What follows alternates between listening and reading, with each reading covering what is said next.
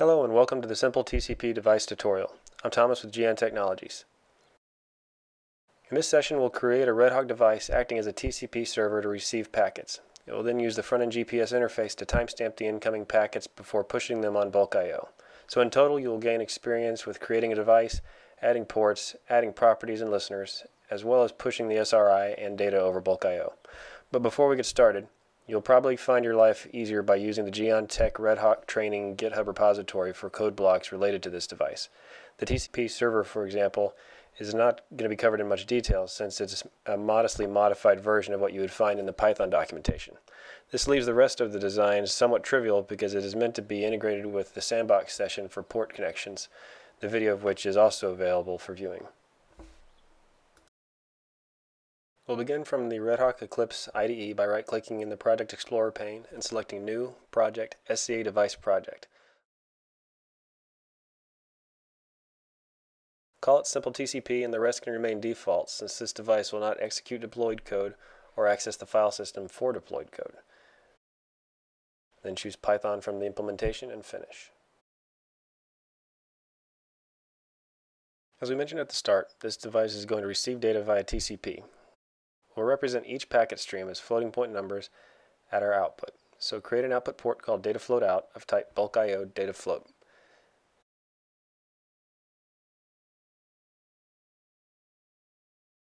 It will also be a user of front-end GPS interface. Add a port name GPS uses with a direction of uses output. Front-end ports expose the underlying remote procedure call mechanism, CORBA.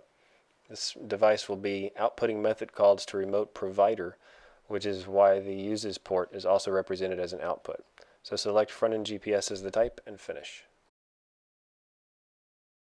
Next, let's update and add properties. For the sake of human readability, change the device kind and device model to socket and TCP, respectively. Then we need to add a simple property for which port we want to listen to. Notice the four categories of ports: simple, sequence, struct, and struct sequence.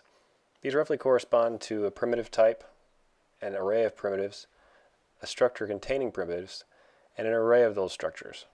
This topic, along with allocation configuration, are covered in some of our other training modules related to property kinds, events, and messaging, which you can also find at the GN Tech REDHAWK training website.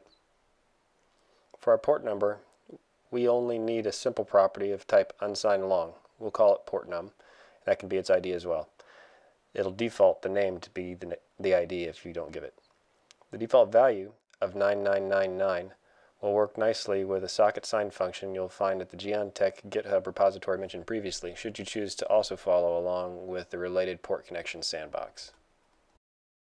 And at this point, we can now generate our implementation and be warned of files being added to the system. For the implementation, we'll be using socket server and stream request handler. Each handler will be spawned on new sockets, accept incoming data, and forward it to the server's internal buffer. Here's our subclass of the stream request handler, data receiver. Next, we need the server. It will accept the data pushes from its stream request handlers and provide another public interface from where our device will pull and clear the buffer in its service function. We're not dwelling on the code here because it really is very similar to the socket server TCP example available in the Python documentation for version 2.7. Devices have a launch cycle which moves from initialization to configuration and allocation potentially many times over its lifespan. And if you recall, our port number property is of the configuration kind. So when the configure method is finished, this device should be ready to start. In other words, start the server. So for ease of use, this device will start automatically once it's configured.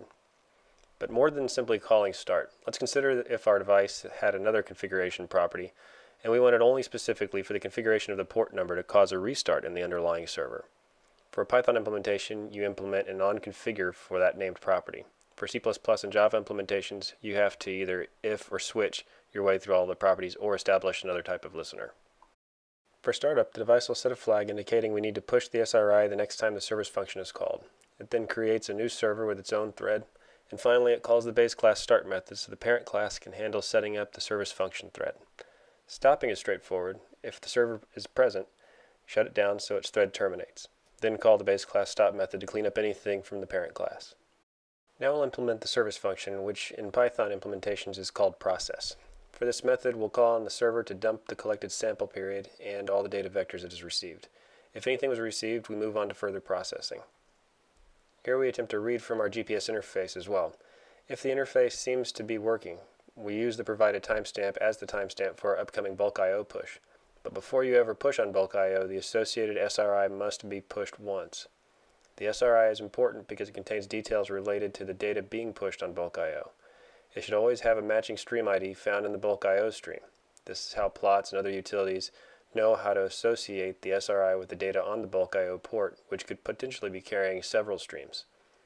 SRIs can also contain user-defined keywords using Corba types, and without getting into the details, these types have the potential to weigh down on links, so it is important that designers get into the habit of only pushing the SRI when absolutely necessary. On BULKIO inputs, a flag is provided indicating for you whether or not to push the SRI again because it has changed internally. This flag we're manipulating here is really only for our producer's convenience so that we don't continue to push the SRI. And finally, as long as we had data, we use the stream ID and whatever timestamp we came up with to push the BULKIO packet. This concludes the Simple TCP tutorial. You can now drive packets into this device, leading them with a sample period followed by a vector of samples. It will then push samples into your REDHAWK system over BULKIO. If you'd like to try this out, please follow the Port Connections Sandbox also found here. In closing, you've gained experience in creating a REDHAWK device that collects data over TCP, stamps it with time from a front-end interface, and pushes it over BULKIO. You learned about the SRI and its importance to your data stream, as well as how to add properties and listeners to specific properties in a Python implementation. Once again, I'm Thomas with Geon Technologies. Please feel free to contact us for more information, training, or consulting. Thank you for watching.